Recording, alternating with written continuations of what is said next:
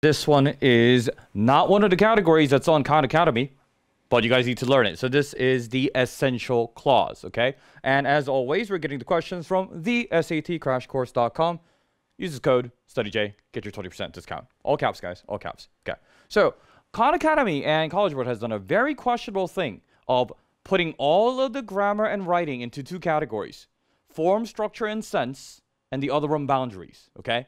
These are not the most helpful categories, okay? So this one is not really clear what this would fit under. However, they're still using this prompt as a question on the real test, so you guys have to learn it, okay? So like I said, essential clause. Would that be a boundary, or would that be a form, structure, and sense? Those terms are so vague. I honestly wouldn't be surprised if they put it in either category, okay? But for you guys, it's essential clause. That's what we're doing, okay? So this is a thing. What does essential clause mean, right? How can I decide if this information essential or non-essential? Okay, so there are two ways you can do this, okay? So the main point here, this stuff doesn't matter. Okay, so it's the scientists. And then we have some info.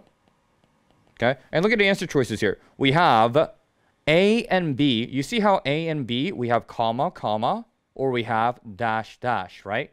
That lets me know automatically that those are both out, okay? Out, out. Why? Because for college purposes are like dolphin creatures, purposes, comma, comma, and dash, dash both mean it's a non-essential clause. That means you take it out, okay? However, there is no difference between using two commas and using two dashes. That means A and B are the same answer.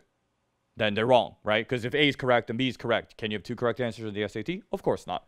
Okay, so I don't actually have to decide whether this is essential clause or non-essential clause. I just know, well, A and B are the same answer, it's out, okay? Then you can C and D. So this is the least amount of thinking, guys, okay? So I recognize A and B are the same answer. So my options are either you put, so the essential clause, non-essential clause, you can think about it like this, okay? So the scientists, I'll write it in the bottom again, just for more room. Okay, I'm going to ignore the spelling here, okay?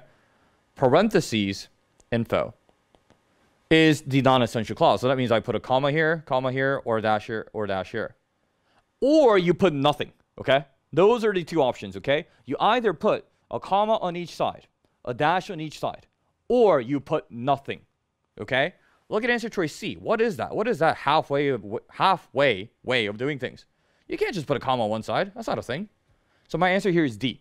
Did you have to decide why this is good information, why this is essential information? No, you did not. Okay? So the answer here is D. Now, why is this essential information? The essential information for College Board test, SAT, is going to be like this. The essential information is when it is identifying information. When it is information that lets us know who are you talking about. Because if you just say, the scientists offered, who are those guys? I don't know, right? Because we didn't mention scientists before. So the stuff I said we didn't need, because if I used my method, we could have just answered it, right? But if you want to actually go into the grammar portion of it, I never mentioned any scientists in the previous sentence. So I don't know who these guys are, right? So if I'm introducing people, I need to tell you who they are, okay? So that's why this information is essential, and that's why the answer here is D. If you truly want to learn the grammar, which I think you guys should do for real life, for digital SAT though, just use what I did, okay? Either pick the one with two commas and the rest are wrong, or you pick the one with no commas. Those are the options, right? Okay, and that's it for today's Quick and Dirty. This was the non-essential versus essential clause.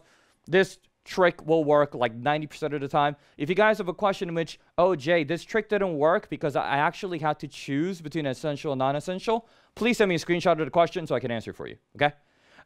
Thank you guys for watching. Study every day with StudyJ. That's the best way. Bye-bye.